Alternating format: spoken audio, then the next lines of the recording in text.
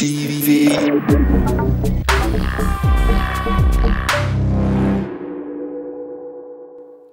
Welcome everybody, my name is Leon van Rooij and this is quite a special night for me tonight. First because John Nevarez, I'm going to talk with John Nevarez, which is a big honor for me. It's a friend of the family and the festival, so I'm really eager to see him again.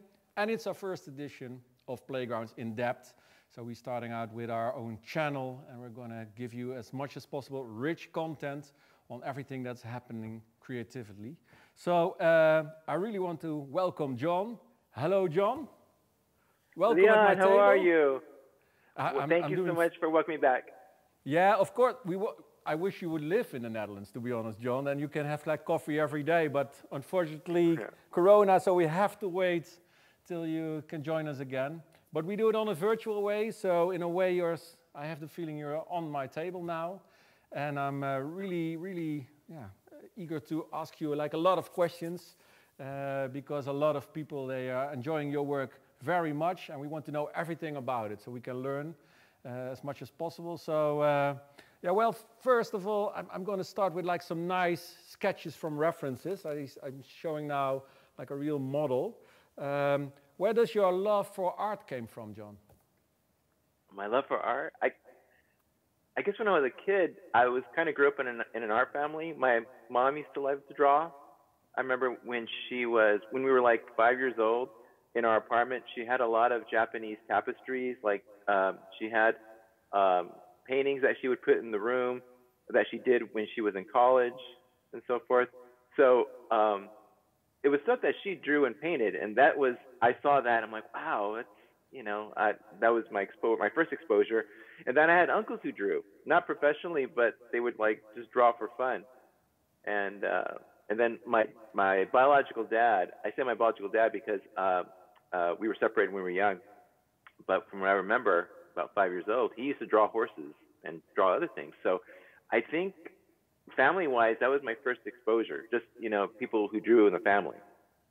So, but no one drew professionally. They just drew for fun or as a hobby. And how then slowly, did you go to art academy? What was your steps then becoming slowly professionally? I took the long way. I went to school, after high school, I went to university, UC Santa Barbara, as a math major. But then I did that because I thought math was safe. And then after 2 years, I got kicked out of school.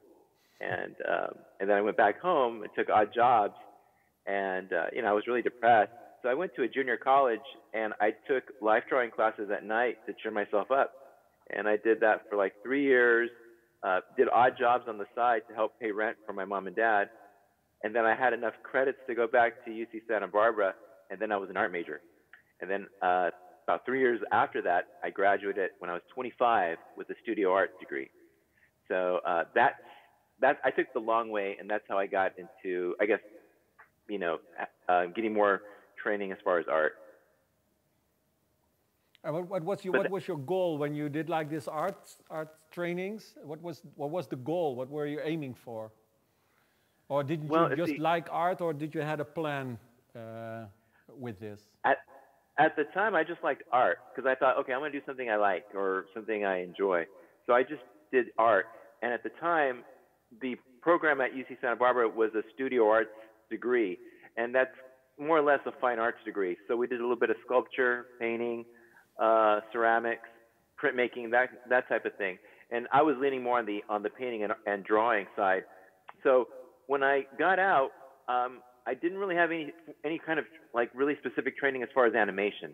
So I had a lot of like life drawing and gesture drawing. So a lot of my portfolio was that.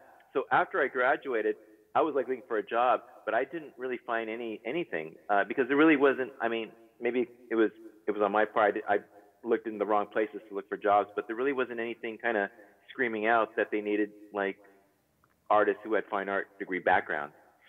So it was around that time, I think it was like a year or two afterwards, that animation was starting to make its scene. So that's when I'm like, maybe I should try animation. So I remember the first thing I did was a Rugrats storyboard test, and by Klasky Shupo. That was the first thing that I can recall where it was a test that I was trying to do to get into animation. I had no idea what I was doing. I totally bombed, but that was right. I think I was like 27 when I started doing that. 27. Yeah.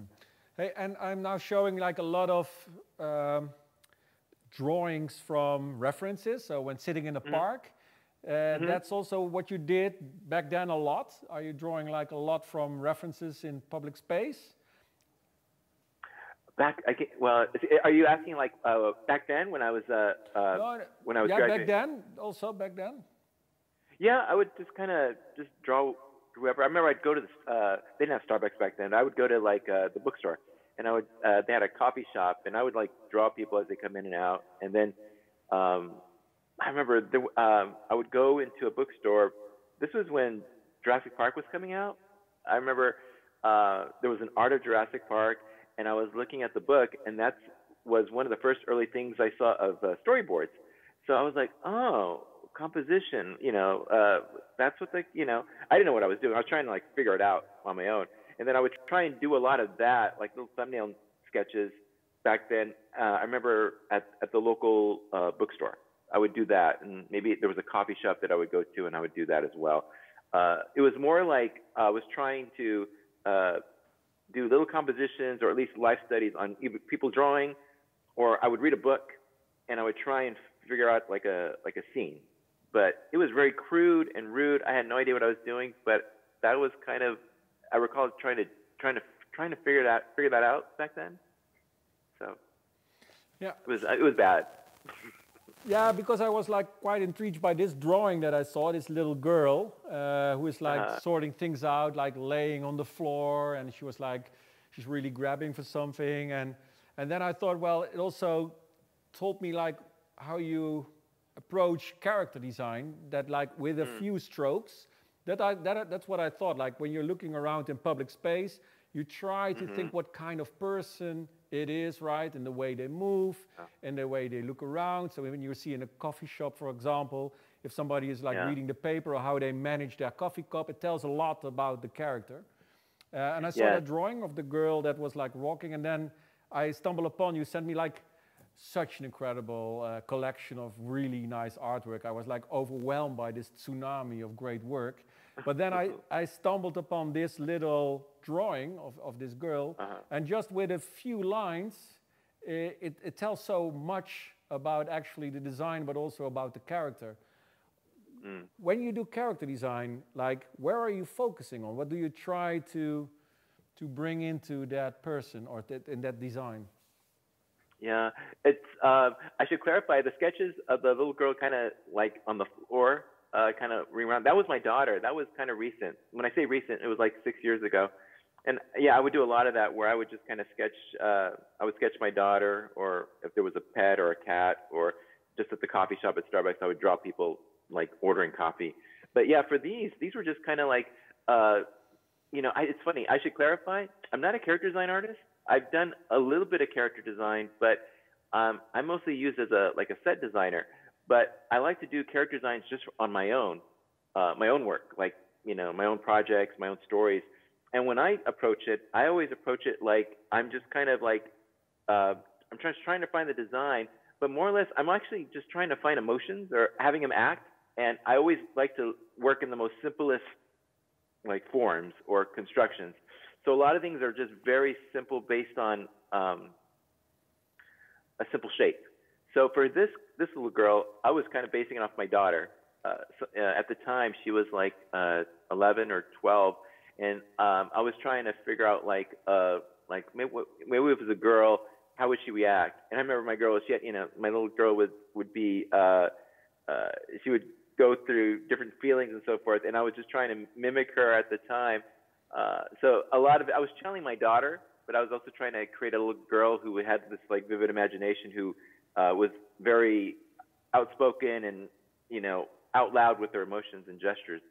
So I was like approaching more her emotions, and I was at the same time I'm trying to figure out her design, and things aren't really on model, but a lot of times I'm just trying to find an actor. I'm trying to find the actor before I find the design.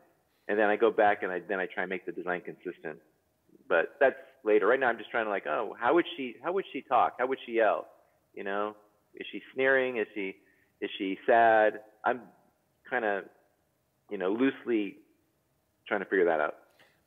But you mentioned that you are like not really a character designer. Did you really just told me that you're not like really a character designer in that sense? Because I saw so many great character designs that I can't believe you're considering yourself like that. This is like, this is not only your personal projects. This is like a humongous amount of character designs and really great ones. So is there like a passion for this? What character design still, if you, even though you mentioned yourself that you are more like asked for set design? Yeah, I mean, most studios use me as a set designer or a visual development artist, where I kind of use, you know, I put characters in a story moment with the location. But at first, I wanted to be a character designer, and I was doing a lot of characters. And then what happened was, I guess as I got into the industry, I got greedy, and I'm like, I don't want to share my character designs. I want to just, you know, do it for me. You know, I realized like when you do a character design or when you do character designs for studios, they own it. You know, they have it. You know, it's for their means. And, you know, contractually, it's like I can't do anything with it because I'm doing all this work for them. So, and as a personal thing for me, I just kind of like, no, I'm just going to do all my characters for me. So that's why I kind of like, no, I'm just going to, if I'm going to do something for studios, I'd rather do storyboarding or set design. That way I'm happy, you know, I can give up, I don't mind giving away a building or drawing locations for folks. I think the characters, you know, they're more specific to these, you know, they have personalities and so forth. So that's why I'm honored when I'm asked to be a character designer or do character designs, but I'd rather just save them for my own. But that's a personal thing for me. Yeah.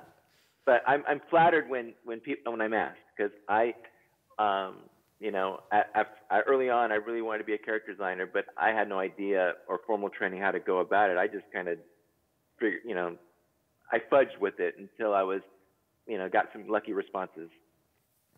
I got so many drawings that I consider, if I was wondering myself, like how many hours a day do you actually draw? Because I think you even draw when you're underneath the shower, or like, it's like such a load of work. And if this, all of what I'm just showing, like all the character designs, etc., they are like a lot also just for yourself, then I can imagine there's like quite hard to stop in a way, or am I totally wrong? You just do 6 hours a day and then you go to park.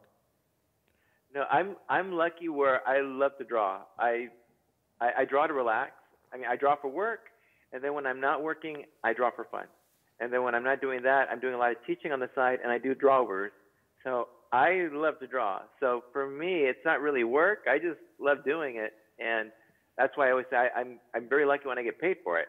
So I love to draw, and I love to try and learn different things as I draw. And you know, every night I go on social media, and I always discover new artists, you know, young artists from different places, and I'm like, wow, that is awesome. You know, their take on a certain thing, or then I always like to go back, and when I do research, I look at older artists. Not when I say older artists, it's like older masters, artists I never heard of before, from different countries and different time zones or different periods.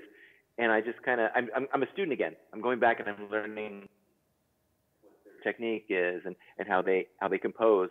So I'm always excited about that. I'm always, you know, I love drawing, and I'm always trying to like staying inspired and trying to just like, you know, I think what we all do, we're all trying to see like what people do and like, oh, how do they do that and stuff. So I'm just excited by just drawing, you know, so. Hey, and when you do character design, because I'm now like, I have like this beautiful character designs in front of me, what are you aiming for? What is like what you're saying, okay, when I start drawing, for example, now a dragon, and I see different kind of characters, I see different kind of shapes, sizes, identities actually in a dragon. What are you aiming for? When do you think it's a good character design, considering yourself within your own measurements? For that, most of the time I do that. Like I just do like pages of explorations based on head sizes, variations, moving eyes closer, farther, shape of horns, noses. I do that for humans, the features. I move features around, and I'm just trying to find out, what looks appealing, what looks interesting, what looks different, what has some character behind it. So I do a lot of that. I'll do a page based on 3/4 shots, or maybe a lot of profile shots where everything's just sideways, and I'll play with the features of the nose, the brow, and stuff. And for me, it's like there's no attachment. I'm just like seeing what looks good. And then after a while, if there's like a few that look good, then I'll probably go further, and then I'll start doing like acting, or like, see what performance I can get out of them. But for that's just a lot of exploration. And for me, it's like, well, I don't know what it is yet. So I'm just kind of like, moving it until I do. Hey, and when you should pick like one of the most interesting one of these four, which one would you pick then?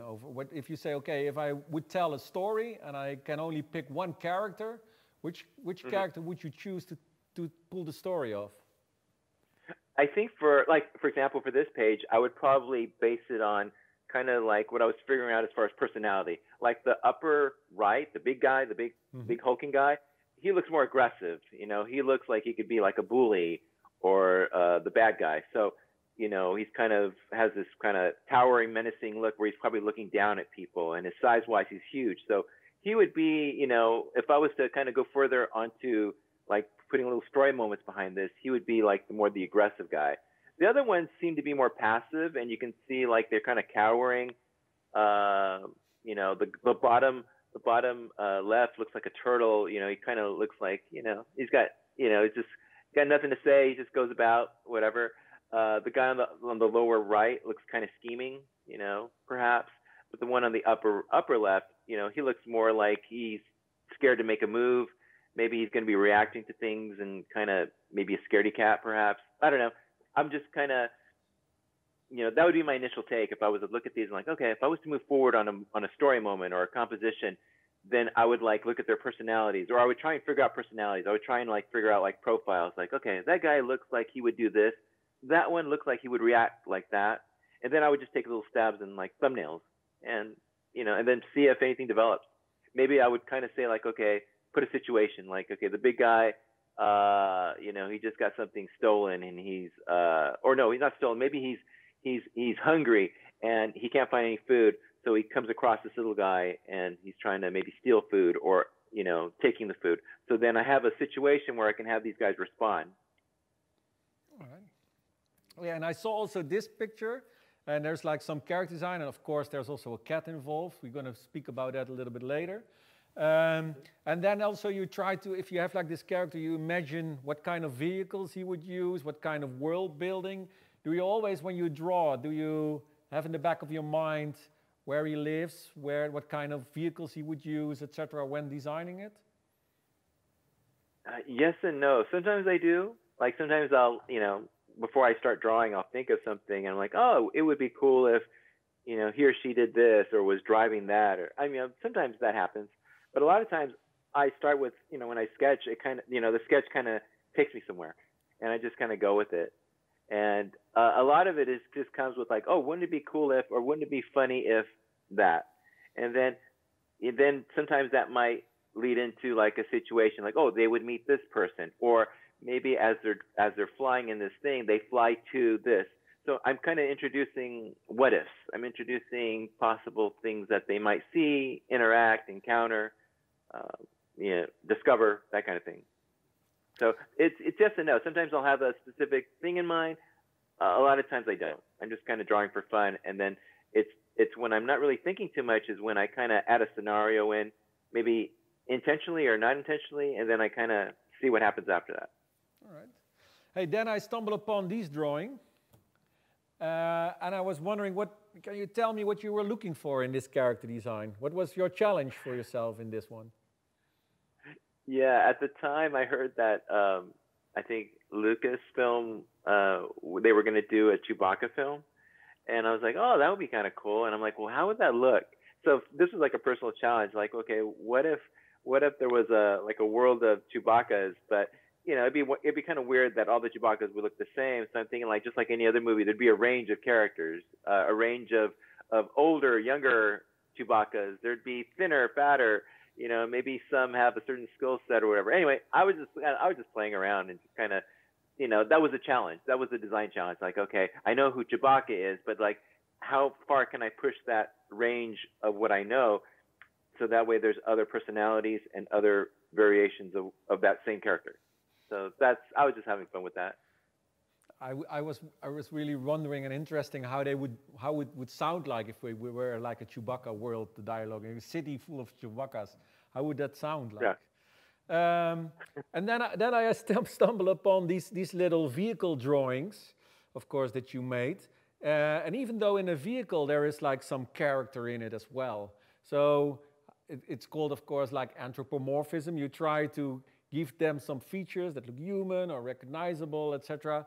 How do you deal with these kind of drawings? Are you approaching them as well as a kind of a character? I am. For that page, that was done for the Angry Birds movie. So, the assignment was doing vehicles based on that world that they're in. So for the Pig Island, these are all based on vehicles for the pig. We had certain rules, or there was a universe that was already existing that we were trying to expand on.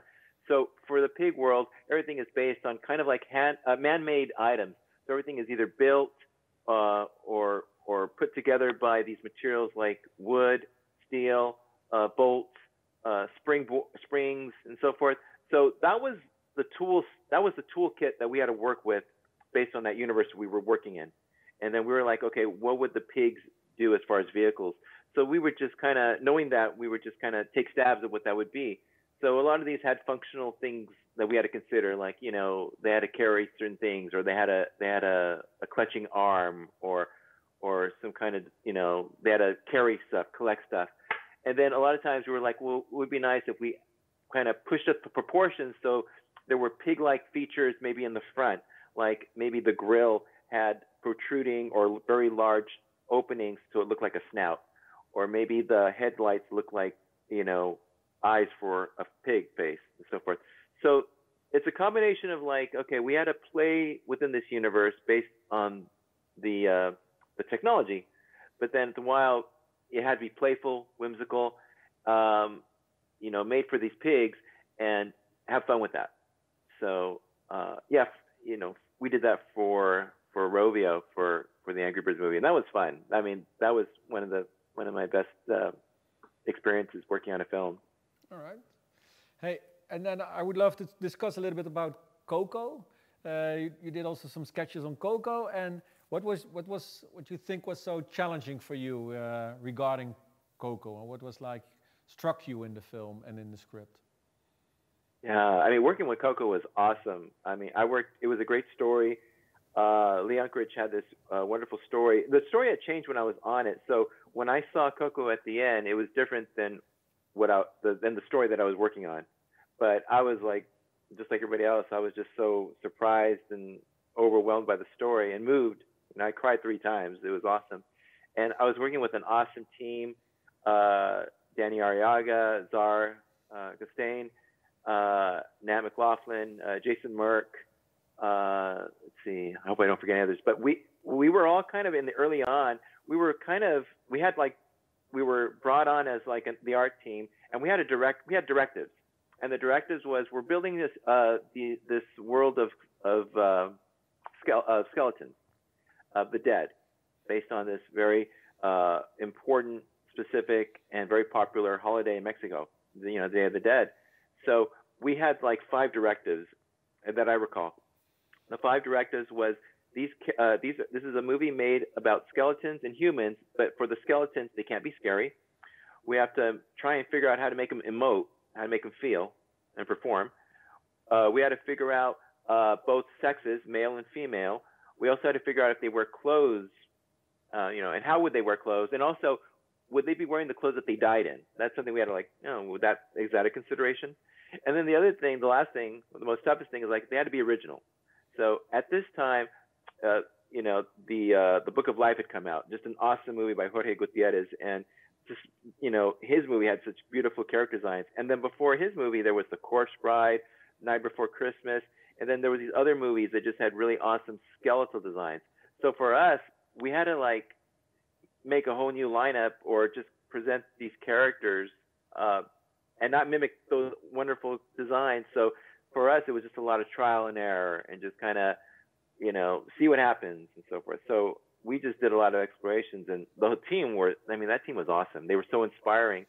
And for me, how I worked really fast and loose and really small. So I would just do pages and pages of just kind of this kind of exploration. And I would just kind of like play with head shapes, round shapes, small shapes, thin shapes. I would try and find openings in the, it wouldn't necessarily be a round skull. I would try and maybe exaggerate the size of the jaw. Maybe the top part of the skull would be more exaggerated and bigger, maybe a thinner jawline. As far as like profile, maybe an overbite, underbite, size of the eyes. I was just kind of just seeing what if, how far can I push it until it doesn't look like a skull. And the challenge with drawing skulls, I'm sure if anyone's drawn a skull before for life drawing or whatever, is skulls are hard to draw. So there's this thing where you want to make it look like a skull, but if you the jawline and the face, the front of the face, if you make that too long or too wide, it starts looking like a monkey. So there's that balance, like, okay, how far can you take it so it doesn't look like a skull and you get into monkey world?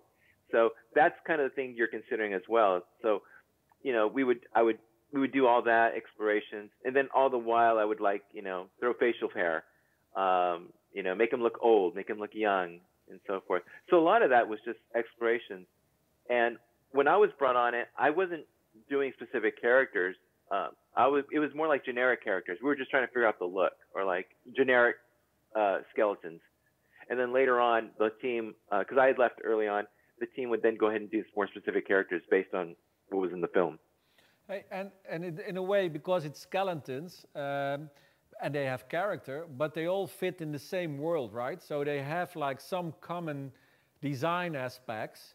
How did you manage that? Like that they actually don't look like a random skull, but actually they are part of one family. Yeah, I think that's the challenge of character design. It's like you're trying to make unique characters. They all have different features, but at the same time, it's like, well, how do you unite them so that they're all in the same universe? So sometimes it might mean repeating features. You're repeating a feature within them.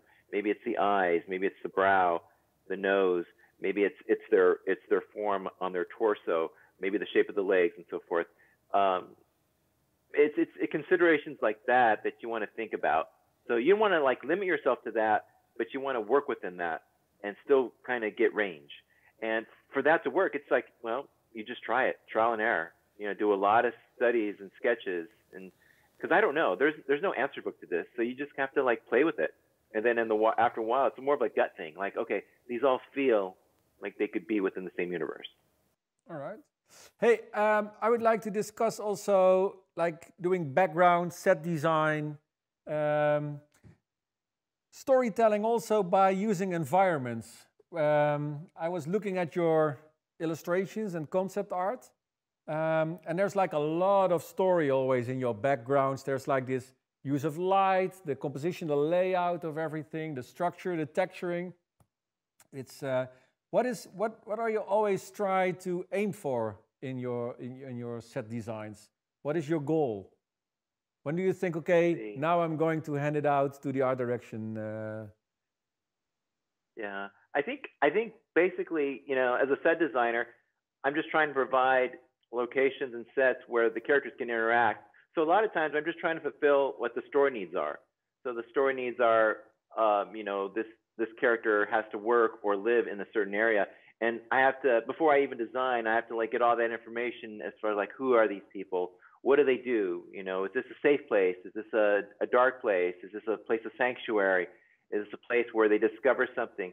So I have to kind of, with all that information, then I have like targets to shoot for. I have like physical targets, things that I have to address in the room that we have to see. I also have to consider like light sources, like, is there natural light? Is there artificial light? So what's the lighting scheme in it? I have to think about the emotional I guess, needs of the story. Like, you know, again, is this a place of hope? Is this a scary place? Is this a place where someone can feel safe? And knowing what that emotion is, then I have to figure out, like, well, how do I address that in the set? Is there a place where, you know, that they can find comfort in? Is there something there that they can kind of always go back and look for hope? Like, is there a picture on the wall? If there's a chase scene in there, are there areas for them to find shelter? You know, if there's a fight scene, it's like, okay, well, what's the fight? Is it close? Do they need space? Are there things there that they fight with, or props? So all these things, like, you know, these are like general things. They're not specific because I'm talking kind of blanket-wise as far as what I'm thinking. But these are things I have to consider.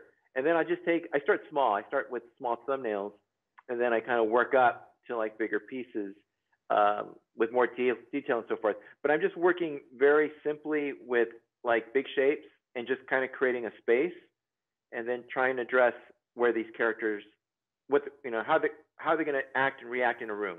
So a lot of times when I think of a location, I put the characters in them because I have context as far as scale, you know, how big the room is to them, you know, a sense of camera. And I try and match things to the storyboard. You know, a lot of times I'll have storyboards to work with. So there's a storyboard artist has already figured out what's happening in the room emotionally. There's a story there, and then I'll work with it. And I try and embellish it. I try and underscore what they're trying to say with design. If there's any opportunity, I try and add stuff to it without changing the design. I'm trying to like enhance maybe what's happening there emotionally. So, you know, there's a lot of things I'm thinking about there. You know, there's nothing really specific because everything has different specific things I have to figure out. But these are kind of like the things I'm thinking about when I try and figure out a set. And how important for you is the usage of light? Because there is, of course, we know light as part of theater, so you can actually set like really nice moods with it. It tells a lot about the phase of the character is developing and the story.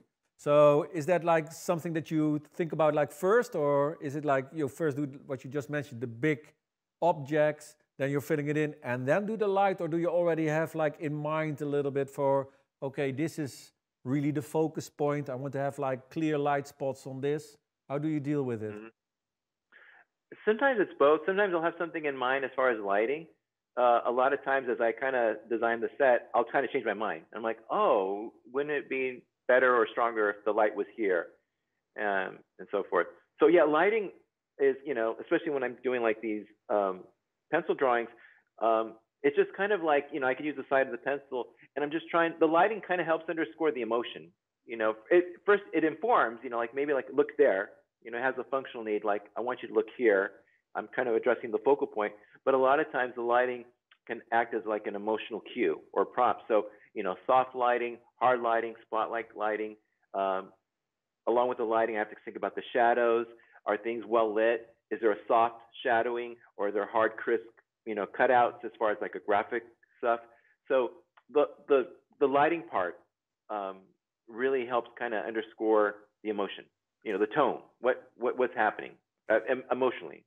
Yeah, and even though this drawing that I'm now showing, it has like quite a lot of details. So you see like leaves, and you see all kind of materials and tires and text, etc. So how you make sure it's all about communication? So how do you design this in a way that I still understand what you're trying to tell? Because when I look to earlier work of, for instance, students that are just starting, it's much too much information, but you can't. The readability disappears. So how are you assuring that it keeps readable? What are like some tricks that you are using? I think when I design the set, I try and do it as simple as possible, you know, simple forms, simple shapes. And I'm trying to figure out, I guess the first thing I think about is focal point. Like what's happening in the set? What's the important thing in the set? It's usually where the hero is or the character. So a lot of times as I'm addressing things in the room, I'm going to try and subtly or indirectly guide the eye to that focal point. So it might be placing the character on the thirds, or there's certain things in the room that are indirectly guiding your eye toward that. I might have things in the foreground So that way they kind of frame or vignette the frame, but your eye goes past them. They don't obstruct the focal point, but they kind of, act as like a frame, so that way you go towards it. So a lot of times it's like placement of the objects. It's important that you don't put like equal or high detail everywhere. You don't really need detail, I think, everywhere. You need detail pretty much where you want the eye to go. If everything had an equal amount of detail, your eye would like float all over the page, and it would be hard for your eye to rest on where you want it to be. So a lot of times you can have, usually where the eye rests is usually where there's a little more attention to detail, crisper lines perhaps, or there's more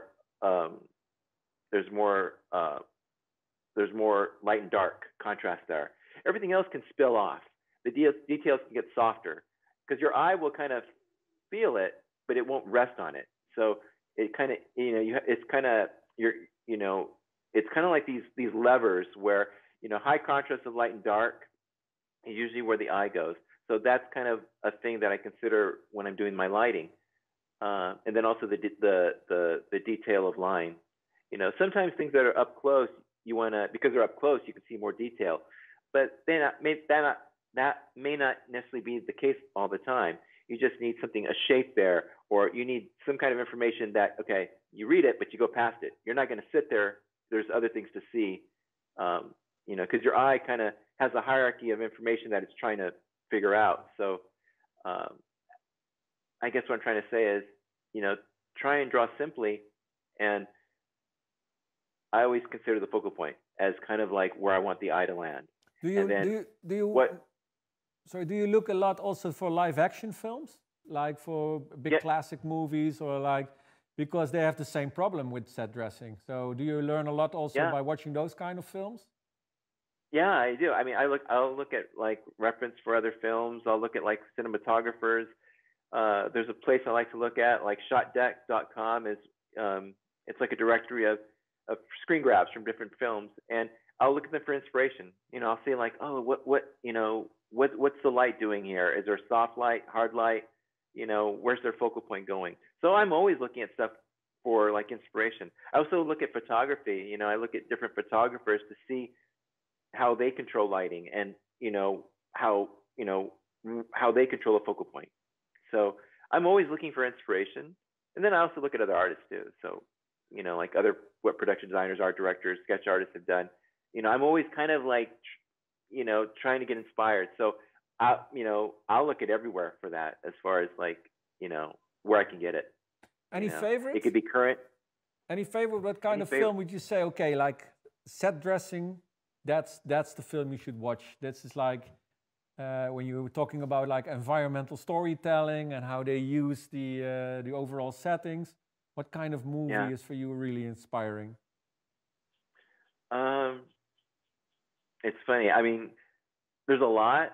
I like Roger Deakins. Roger Deakins, director of photography. I mean, any movie he's in is great, because he has a great understanding of lighting and how things can spill off and on, and everything doesn't necessarily have to be so crisp. He's just got this, if you look at a lot of his movies, a lot of them are just very soft outlines, but then the light just kind of goes where it needs to be, and it's just very subtle and beautiful. So he's one I look at. As far as movies, I mean, gosh. I know it's a broad question, but I'm really eager that you say, okay, man, damn, I would have made that. Yeah, I wish I made that. I wish I would have done that. But yeah, I mean, there's a lot. I mean, as I go, I'm always looking at older movies and current movies, but I also look at documentaries. I'm always kind of like looking at what people do. I even look at old TV shows, because they were limited to what they could do, but I try and see how they did it, as far as like, okay, they only had a limited tool set, or the camera could only move so much, or they probably didn't have a lot of money, so it's like they had to light something a certain way. So I'm always kind of like looking at like, well, how did they do it, and how do they still make it work? So it's I guess what I'm trying to say is, they don't really need fancy stuff or the most expensive stuff. They just have to be creative and open and try and make it work as best you can. Right. So I try to bring from character design, like reference material, to character design, to like set building, Coco, environmental storytelling. I'm now bringing it more to storyboarding, because that's also telling the story in a visual way. You get a script, of course, and then you read like parts of the script. How does it work for you from then on? So how do you start off? How does it work visualizing a script? Yeah, I think just like everyone else, when you read a script, you're already getting like these mental visual images of what you're thinking you're going to see or plot. So a lot of it is just blocking out visually, maybe in one shot, what this first image would be like. You know, usually when you read a script, they'll have descriptions. You know, you'll say like, oh, you're entering this room, and this room is in downtown, and it's dark, and it's a hotel, and it's a dirty hotel, and stuff like that. So right away, that information, I'm creating a mental image, and then I'm trying to think like, okay, what would that look like? And it could be like based on stuff I've seen, either from a movie or personal experience. So I'm just trying to get an idea of what that could be, and then once I have that, I'll just usually block in like a few images of what that might be, and I kind of like beat board, or I'm trying to like just in the most shortest way get an idea of the visuals. And then later on, I'll just kind of take the next phase where I'll just kind of like, okay, I'll figure out what the action is, or I'll just kind of plot like what's happening in here. Do I have to consider space, or you know, did they start here and do they end here? You know, if it's a quiet moment, as far as there's not a lot of action, but there's like maybe there's a lot of emotional, you know, subtle acting. You know, someone's exposing news, or there's a revelation or something. Then I have to think about it's more the performance. So I'm thinking about the performance. So I have to like figure out, you know, what are they reacting to? You know, it's in the script, but then I have to like interpret what that script is, and then I have to try and hit those beats. I have to hit that emotion. I have to hit whatever the writer, the director wants me to hit. And a lot of times it's a lot of like exploration, you know, trial and error. What's the best way? What do I think is the strongest way to kind of get that emotion? You know, Yeah. I have to maybe consider contrast. Yeah, because I see like a lot of people who are doing like boards or like doing their graduation films. As you know, I'm a teacher. You can do it like all the shots. You can do it in 1,000 ways, right? You can do it in so many different ways, different camera angles, different kind of lighting, different kind of layout, etc., etc. So how are you margining down all the options? Do you think about like all the scenarios, or is you really that you say, okay, this is the beat, like there's like this hijack kind of situation, or this is like a certain kind of tension that I'm building up. So I start with a close, dark. So you also already try to think of it as a beat, as almost as a moving storyboard when you're plotting things out? I do. Sometimes I approach it different ways. Sometimes what I'll do is I'll do like location scouting. So what I'll do is if I know everything is happening in a certain set, like there's a set that's already designed, then what I'll do is for fun, before I, or maybe before or after I read the script, I'll just move the camera around and I'll figure out like, okay, this is what it's going to look like from here and there and here. And I'll just do like these little thumbnails, and I'll just kind of like, then I have an idea of what the room is going to look like if I move the camera. And then from there, I can start boarding, and I can kind of cut and paste or grab or draw inspiration from those thumbnails. Or I could just kind of like keep things very simple. And this is what I see a lot of students do. They go a little crazy when they do the storyboard because they feel like, oh, I have to move the camera around and I have to create a lot of shots. But I always tell people, just keep things simple. You know, if you keep things maybe at eye level, and you kind of create just a wide shot where you just have to inform in the wide shot where we're at, how far characters are at. And then from there, you can cut in, and you can cut in either, you know, in a side view, or better yet, an over-the-shoulder shot of whoever your players are. The over-the-shoulder shots offer more point of view. You know, you offer a vantage point from one of your characters. So from there, you can cut back and forth. If you can cut wide and then over the shoulder to one character, over the shoulder to the other, and intercut between the two, that's all you really need as far as like simple economic camera storyboarding. I call it the I Love Lucy kind of storyboarding. If you ever see an I Love Lucy episode from the late 50s, early 60s, Everything is very economic, but it's very functional. It works. If the story needs it, then you can start being more creative with what the camera can do. If you can have, you can offer a handheld. Like if it feels stronger where the story needs a more intimate, specific point of view of a character walking, then it's almost like, well, what would that look like? So it's one's POV as they're going down, or maybe looking around the corner to look at something. A lot of times, you may want to tilt the camera up or down if you really need to see stuff above or below us. Or maybe you want to consider pans or any kind of like camera moves to either motivate the camera, like if someone turns, we're kind of suggesting we're going with them and looking at what they're looking at, and so forth. It's all these things you're kind of considering, and just, I guess, for students out there, you don't really have to be crazy with the camera. I think just keep things simple, eye level, and then always consider the points of view of your characters. Over the shoulders are effective, and you don't have to. You can always. It's nice to reuse the same shot.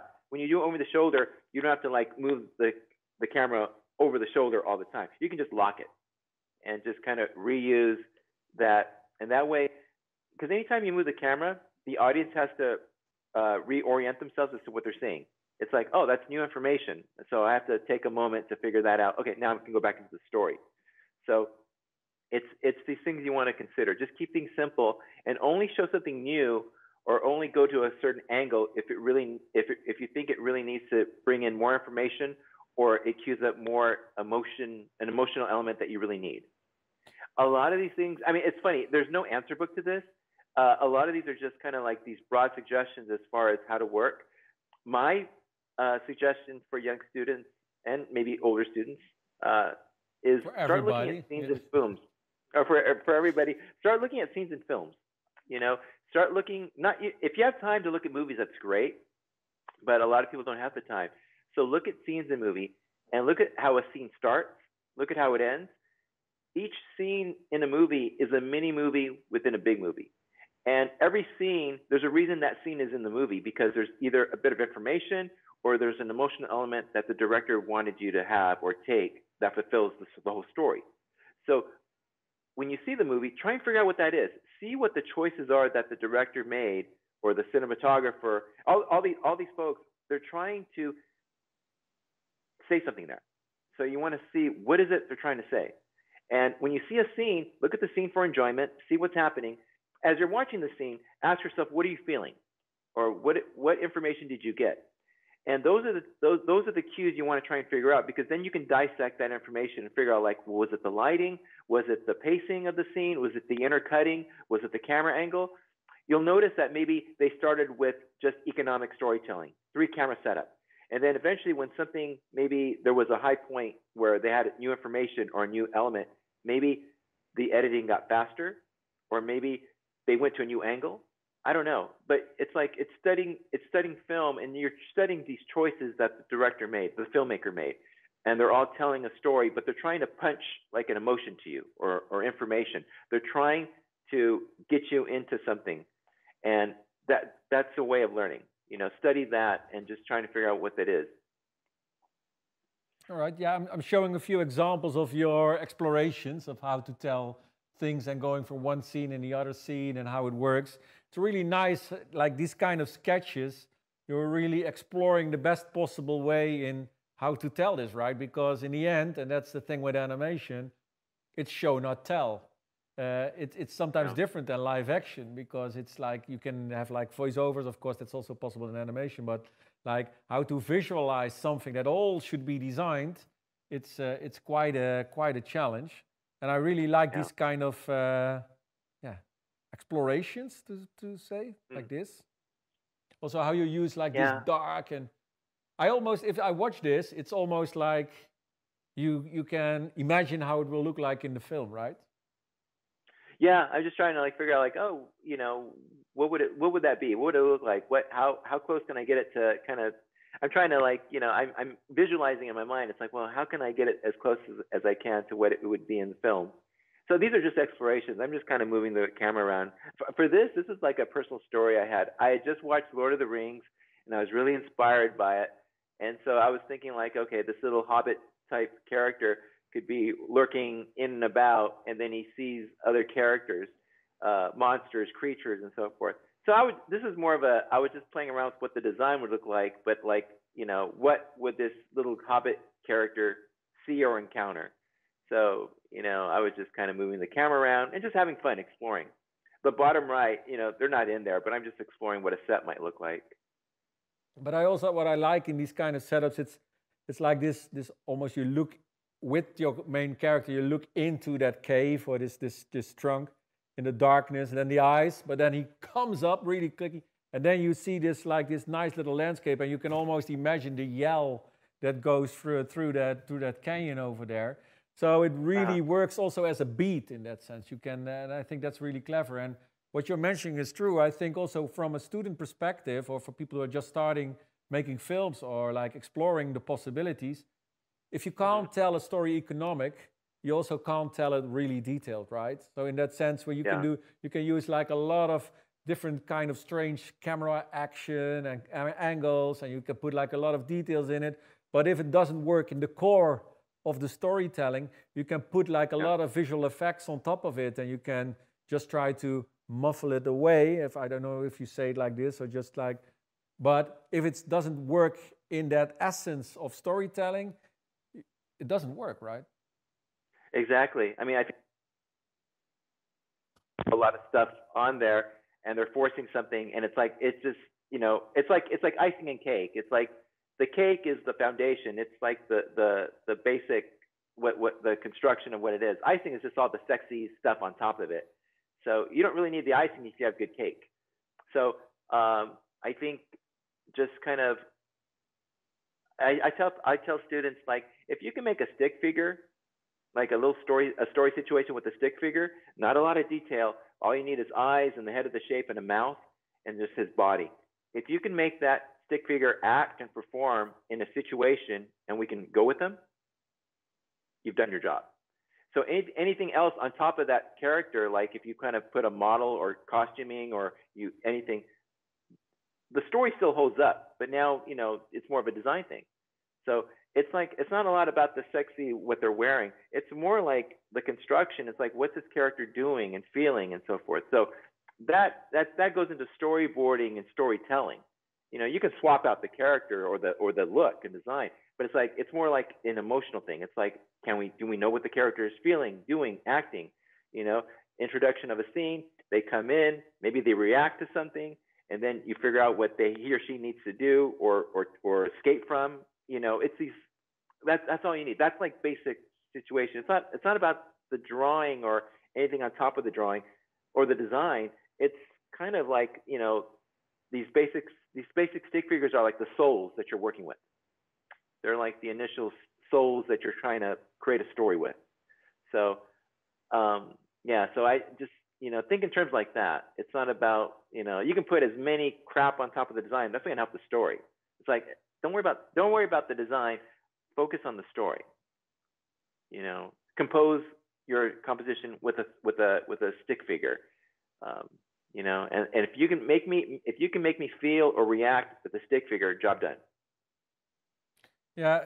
Did you ever saw the films of Love Sport from Studio AKA? You should check them out. They only make films with just 1 pixel, so just like blocks. And you actually feel when something happens to that just simple block figure, it actually hurts. Yeah. So it hurts so much. So you learn like what kind of movement interaction is needed to actually get involved with a simple cube. And if you can't handle that kind of basics, the rest will be like really challenging for you. Yeah. Thank you. We're now going to like some projects. You did some boards for Spider-Man. What was your experience working on that part?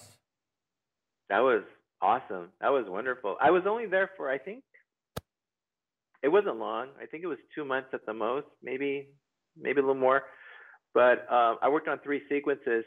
They eventually changed, but I started working on these 3 sequences, and it was great. It was an awesome experience, working with the directors and just, all the designers and the other story guys. They were, it was awesome. I didn't really I didn't realize what would come of it, how good the film would look like, how original it would look like, it would be. that was awesome.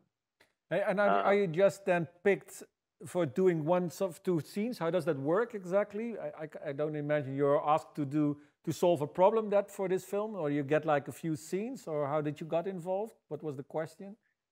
I mean, how I got involved, I think at the time I was working on the Emoji Movie at Sony, and then I think I just rolled off, and then there was a need that they needed story work, or they needed a story person on the Spider-Verse. So they asked me if I'd be interested, and I said sure, and that's how I got on. And I remember seeing all this beautiful artwork. You know, it's very much the artwork you'd see in the art of books and floating around. And I thought it was beautiful. And my first thought was like, how is that going to animate? Because you had all this beautiful kind of graphic kind of take on it, which was beautiful. But I was like, at the same time, it's like, well, how is this going to move? How does the character go in that?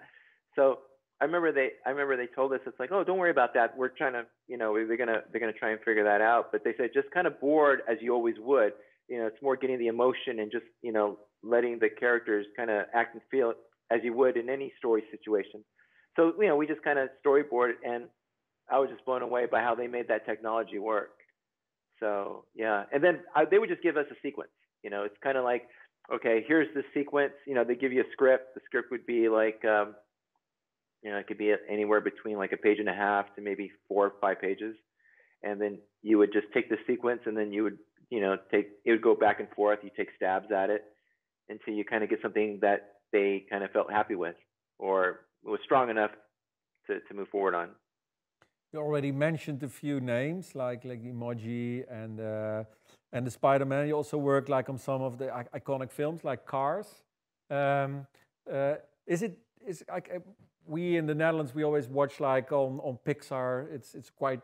Was it also difficult for you to get involved in these kind of films? Are you sending like reels, drawings? How do you get involved in these kind of projects? Well, for this, I mean, usually for any film to get involved, I guess what I'm trying to say is, when you're a visual development artist for the industry, you don't really have a choice as far as what you want to work on. A lot of times, you just have to work with what's given to you. So, and that's the role of a visual development artist. We don't have a choice. I guess 98% of the time, there's like a 2% chance that it's positive, but 98% of the time, you don't have a choice. You know, it's like this falls on your lap, and you have to accept the challenge, and you try and figure it out. The 2% is like if you're lucky enough and you enjoy what that is and you draw it, that's fine. For Cars, I wasn't a car guy. I had no idea what, you know, about the parts of a car, you know, how to work a car. All I know is how to drive and put gas in it. That's all I know. So when we started this film, you know, as a designer, there was 2 things I had to consider. There was the story part, which later on I had to figure out the design of, like, you know, the location and so forth. But there's also this thing in the design where this is a world made by and for cars. So a lot of things had car parts. So I had to like inform myself on the cars world, you know, car parts. I had to figure out like, how do we make a building out of car parts? And then as we moved forward, there was these little rules, like for every country we went, we had to use the car parts or the cars in that country. So if we went to Italy, we had to use Italian cars. If we went to London, we had to, or England, we had to use English cars and so forth.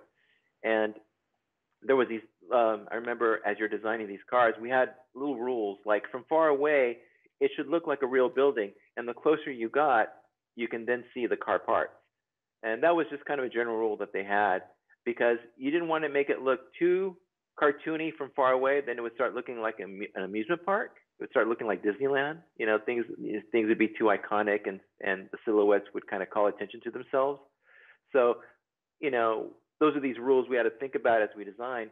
So it's like we had to inform ourselves on the cars world, and then we just kind of, as a designer, approach the needs of what the story wanted.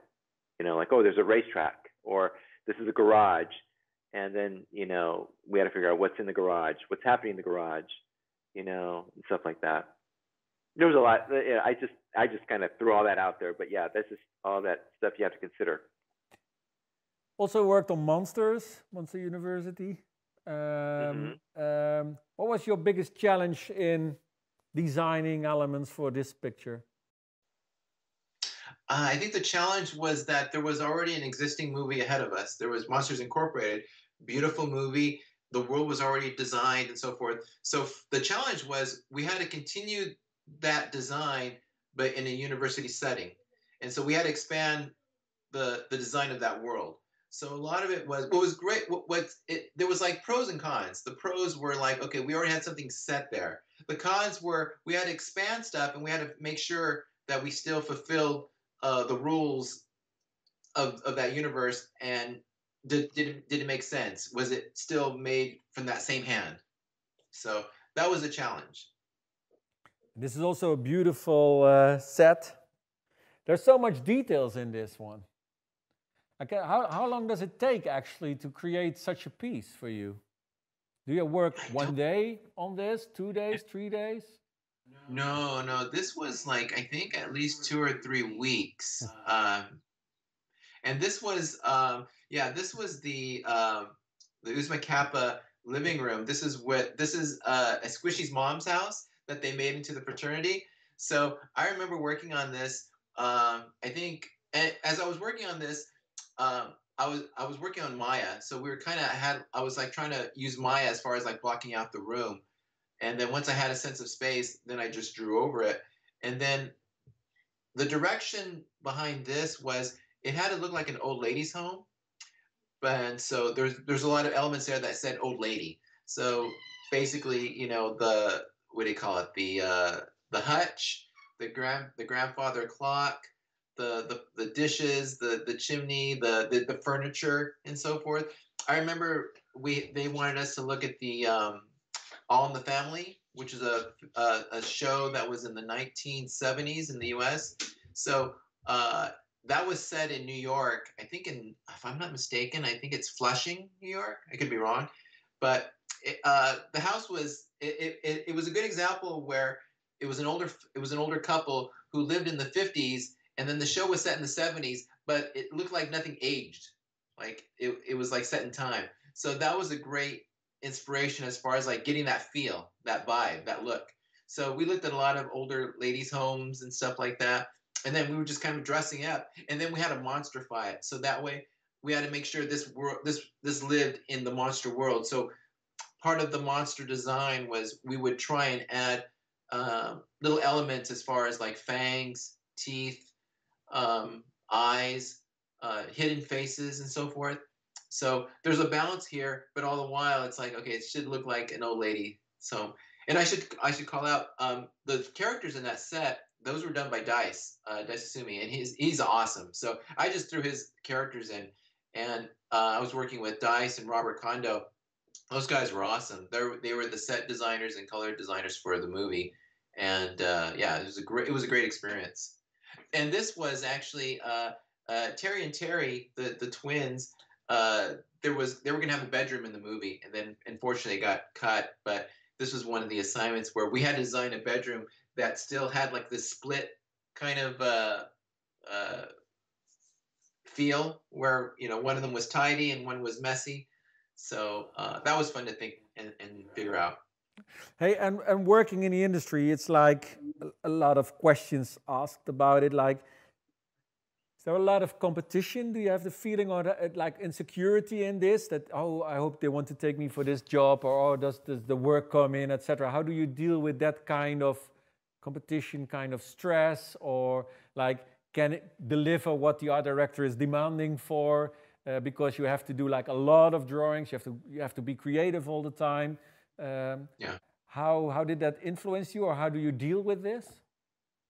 Yeah, well, there's a lot of competition. I think there's always competition when you kind of are working in an industry that has talent, because there's always, it's all about making the best that you can. So you're working with a lot of artists and designers, creative people who are rising up to the occasion. They're gaming up. So they're coming up and they're coming up all, full steam with the best thing they can provide. So there's always this competition. And yeah, that can be pretty stressful. That can be daunting, because it's like you always realize there's always someone better than you. So, but that can be a good thing because it makes you humble. So in a good way, it's like, it's not about like, I'm always good. No, if you're humble, it kind of keeps you staying hungry. So you always have to like keep working harder. You have to always keep getting better at your craft and so forth. So yeah, there is competition in this industry, but don't let that bother you. Just realize like that's part of the job, and it just kind of comes with it.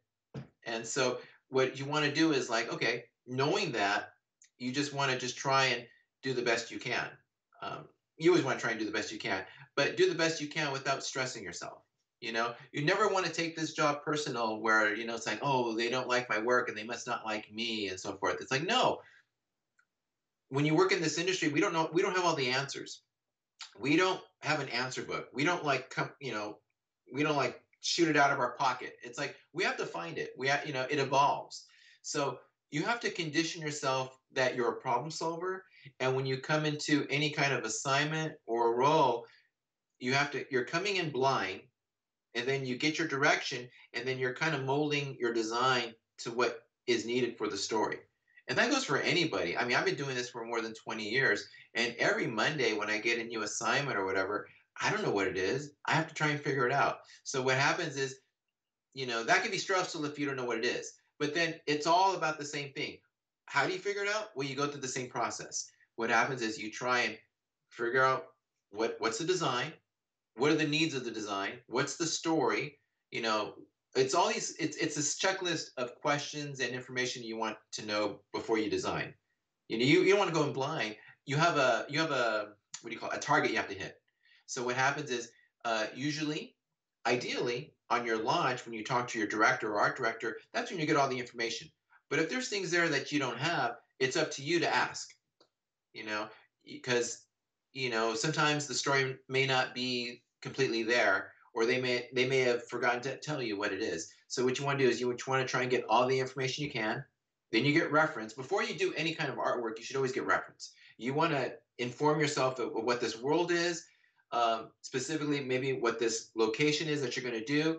If there's any other things, if this takes place in a different country, get to know a little more of what that is.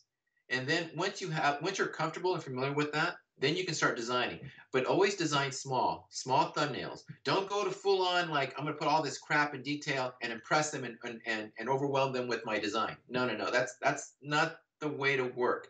What you want to do is you want to work small and simple, and you want to create this communication, this back and forth.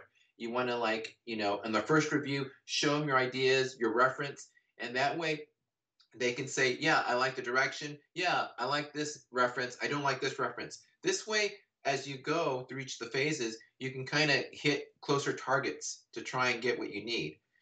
Later on, once you have more information as far as what you need and what you have to hit, then you can put more love and detail into your painting. That's working efficiently. You're always working smart, but you want to work efficiently because you only have a small window to work in. So you want to work smart. You don't want to kill yourself. I know a lot of people, a lot of young guns, a lot of young artists. They're like, oh, I'm going to work 14 hours on this one drawing to impress them. I want to prove myself. And it's like, well, yeah, I get it, but why are you doing that? First of all, they're only paying you for 8 hours, so you should only do 8 hours work. Plus, why are you putting all this information in when you don't know what the design is yet? There's this communication part where you have to figure out what they want before you spend the time and energy to deliver what they need. So that's working smart. And, it's easy to kind of, as a young gun, I know you want to prove yourself, but it's like you want to work smart so that way you can deliver what you can without killing yourself and so forth. You want to be careful because if you keep working at that high pace, they're going to keep expecting you to work at that high pace. Some people can work at that high pace, but if you're a young gun and then if you work at that high pace, they're going to expect it all the time. And it's like, well, you just kind of sandbagged yourself. You just kind of, killed your rhythm there.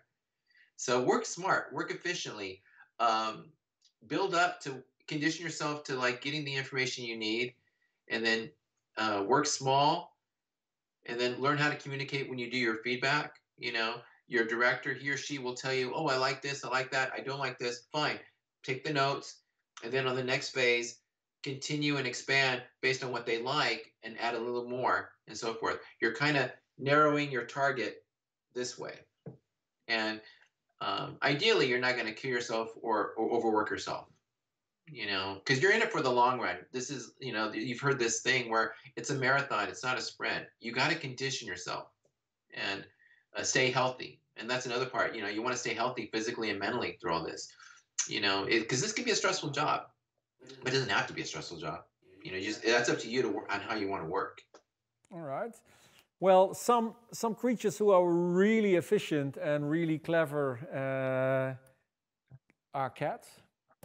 I think they are not that much stress, at least not mine. They are like the total embodiment of Buddhism and take it easy. What is your thing with cats? Why do you like them so much? And because I'm now going towards another project of yours. So what fascinates you on cats? Yeah, I mean, to be honest, I have a lot of stuff. A lot of artwork recently has cats in it. To be quite honest, I only did it because it was easy to draw. When I was at Comic-Con, I would, I have my booth and I would be selling my books or my sketches, and they always wanted like a sketch in the book, and I was like, sure, I'd be happy to. And I'm like, well, what can I draw that didn't take so long? I needed to do something like in like 30 seconds or a minute, and I just did this little cat. And then I just kept doing it because it was easy to draw. But then the more I did it, after a while, I would kind of be on my own time and I'd be like, there's that cat character again. And I would just, think of situations with the cat. And before you know it, I had like these little things where I could do with the cat. The cat evolved. If you look at my older cat drawings, he was a lot more older and fatter and stuff. And then after a while, he became younger and I was trying to get these more innocent feel and looks. And then after a while, I was creating a personality behind them where he was more of a cosplayer and he was an artist at heart. And, he would kind of, do different things. He would take personas as far as like a punker or a superhero or something. So, and then, I would do paintings where I would try and, these paintings I eventually did print so I could sell them at the Comic-Con or Lightbox, where I would kind of like, he was an artist at heart, but he was also a geek and a nerd, and he loved superheroes. So with every action movie that came out, I had a personal challenge of like, well, I'm just going to design that cat in that character. So, when Captain America came out, I did a version of him as Captain America. And then same with Black Panther and so forth. So, these were like fun little challenges, but at the same time, I was like, oh, I guess I could sell these as prints and so forth. And while I'm doing this, it kind of helped me expand the storyline of this cat. So the cat character is just a personal project that I'm trying to do on this character. So yeah, and that's still kind of ongoing, but that's where the cat comes from. And I'm not really a cat person. I'm a dog person. So nothing against cats, but I like dogs. But we have cats around the house. We can't have cats because my daughter is allergic to cats. So we have neighborhood cats from either side that come by. So I bought cat food and I feed them so that way they hang out in the backyard. But that explains, hopefully. But it's a lot of them. You draw like, how many did you do? Because I have a few here on the table. But it's like what I just showed, but you also have like Iron Man and like some Star Wars editions. How many of these did you create? I think I'm up to like 32 or 33. And then there's still more to do because there's stuff I haven't really shown, but I was doing stuff for The Mandalorian. I was doing more Star Wars. I was doing more on new characters that were coming out. And then there's even like shows that weren't really superheroes, like Ron Swanson from Parks and Rec. I have a cat on him, which I haven't shown yet. So, it's basically iconic or pop culture characters that I try and, take a spin doing the cat in. So, yeah. All right. Well, thank you so much for this interview, John. I really enjoyed it. I know you're really busy with drawing, with projects. So we really, really appreciate your time with us and sharing all your knowledge. It was really insightful. Thank you so much. And thank you. And before we're going to finish it, I also want to ask the audience to see you next time. So I hope to see you back then, and I wish you all the safety. Take care, and please inspire each other in these challenging time. Thank you so much. I'll see you next time. Thank you, John. Thank you. Bye-bye. Thank you. Bye-bye.